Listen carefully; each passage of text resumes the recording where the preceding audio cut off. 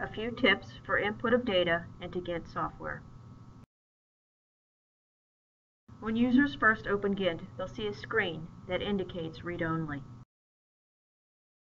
The read-only refers to the user's ability to access and modify PennDOT's gINT library. As users do not need to change drop-down menus or include calculations for reports, access to the library has been secured, giving read-only access to the gINT library to users. Users can still enter data for the gINT project file and can create geotechnical reports. It is okay to begin entering data for the project file or to create output reports when you see the read-only message. Before you begin to enter data into a gINT project file for the first time, please make sure that you are working with the correct library and data template. Sometimes users have training versions of these files loaded into gINT, which can cause confusion when creating their first gINT project file. After you receive a copy of PennDOT's gINT library and data template, save copies on your computer and remember the location of the files. When you are prompted for the gINT library, browse to the location where the library was previously saved and click on the library file. If the library has been updated since the last use, you will need to change the library to take advantage of the changes to the drop-down menus and reports. Click on File, which is located in the upper right-hand corner of the screen, and then on Change Library and browse for the correct library. gINT software should be using the current PennDOT library and data template for data, input, and reports. You can check or verify the library being used by looking in the upper right-hand corner of the input screen.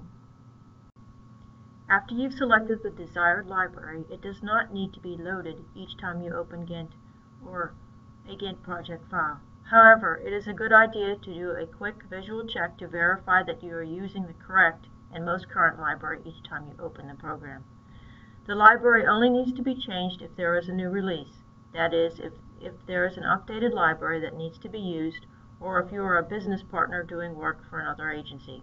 Say you're doing work for Ohio DOT and you need to switch to the PennDOT library. You'll also need to use the appropriate data template, or the library and newly cloned project file may not work together properly because the input items are different. When PennDOT's library and data template are issued, they will have matching version numbers. For example, 1.2. Be sure that the version number of the library you are using matches the data template and that you are using the most current release. Please click on the link to PennDOT's gINT library and data template revision history on PennDOT's gINT webpage if you have any doubts regarding the version and date of the current release. When you are creating a new project file, please clone the PennDOT data template. Do not copy an existing project file, as this can lead to errors in data entry or carryover of data from the previous projects. That is, if the project file is copied, erroneous data can be carried over from one project to the next because it was not deleted. To create a new project file, click on File, New Project, and Clone Data Template, and browse to the location where the latest version of the PennDOT data template is saved. When you are creating a PennDOT gINT project file, please follow the file naming convention in Publication 222. The file naming convention was established to prevent duplication of file names and overwriting of files when they are upsized to the database. The MPMS number is the unique identifier for PennDOT projects and is assigned when the funds are allotted for the project.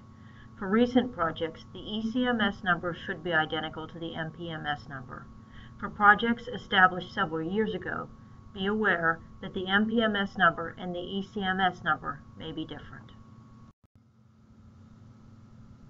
Please click on the screen to view a video for loading the gINT library and for creating a new gINT project file.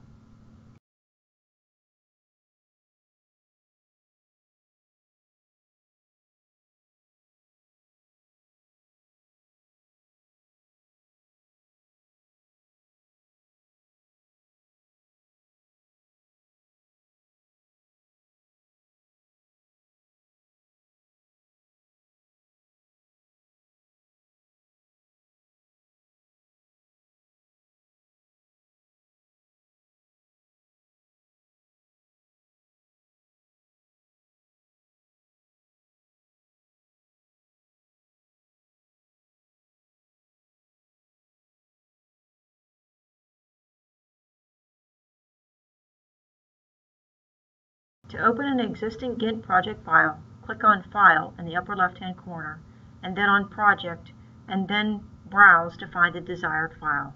Click on Open. Please see the video on the next slide for a demonstration. Please click on the screen to view a video demonstrating opening an existing gINT project file.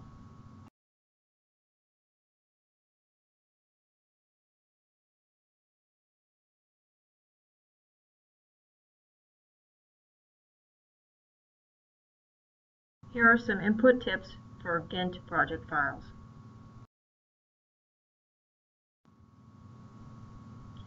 Fields highlighted in yellow are required fields. gINT will not continue unless the data is included in the required field.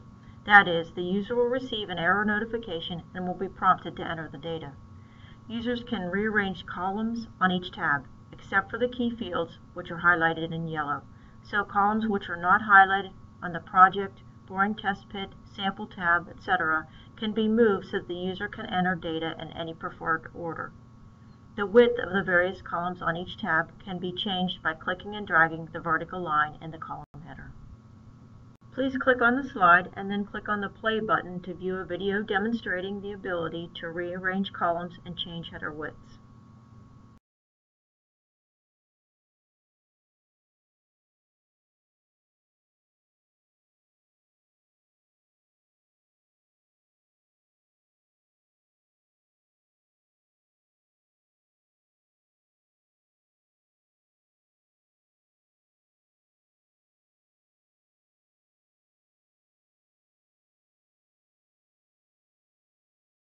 Various drop-down menus are provided in the input to speed data entry and to reduce input errors.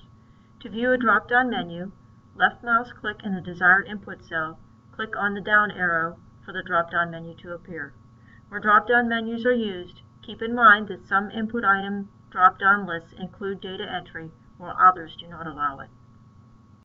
To check if the list allows entry of items other than the list of items included on the drop-down list, you can left-click in the column header and click on Field Properties to see if you must use lookup or if you can enter your own item. You may also use a trial and error method to check if the data outside of the drop-down list can be included in the input. If the list is limited to the list provided, you'll receive an error message. Please click on the screen and click on the play button to view a video of a drop-down list where the input is restricted to the items displayed in the list.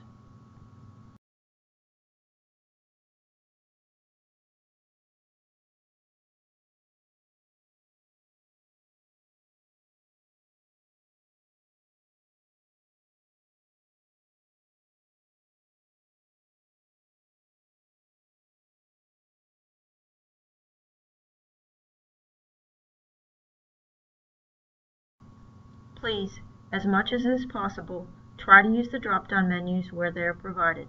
This helps to minimize input and spelling errors, ensures publication 222 materials descriptions are followed, standardizes soil and rock descriptions, and facilitates the search capability of the database.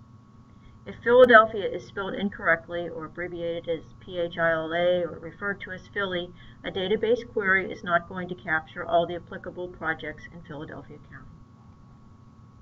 Where appropriate, additional information for each input item has been included at the bottom of the screen.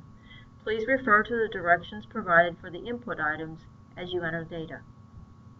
Please note that some of the input items are not entered as they are calculated on the Pertinent Input tab. These columns are shaded in gray.